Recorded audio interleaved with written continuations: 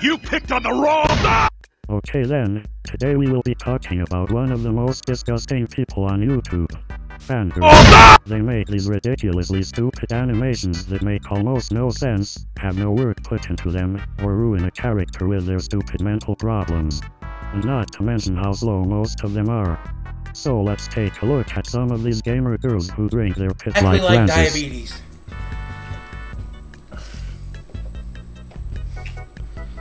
Oh yeah, my toes are going numb. First, we have Maria Burgos, who has the shit TikTok account. She is such a gamer girl that she made one of those gamer girl memes there and deleted them out of spite.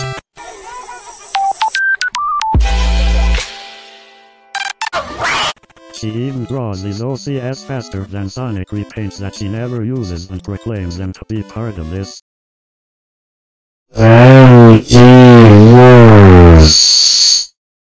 Also, to give credit where it's due, go visit the Horrors channel, since he uploaded the video bearing the comment. I also highly recommend you watch the video too. Link. She also roleplays with either teens or alleged pedophiles and pedophiles and she doesn't care. Eat me. Next we have Emily Jewel Princess Animations, or also known as Emily Draws on DeviantArt. Yeah, that's right, this fangirl has DeviantArt, so you know it's gonna be bad. She draws these horrible pictures that almost always use a circle tool because it is too hard to draw a circle.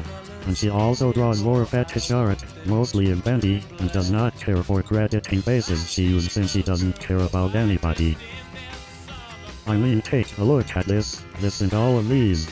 It's just the same base over and over, which is kind of lazy. It's like recoloring a character and calling him somebody else. I mean, I just turned myself into one of these cheap abominations.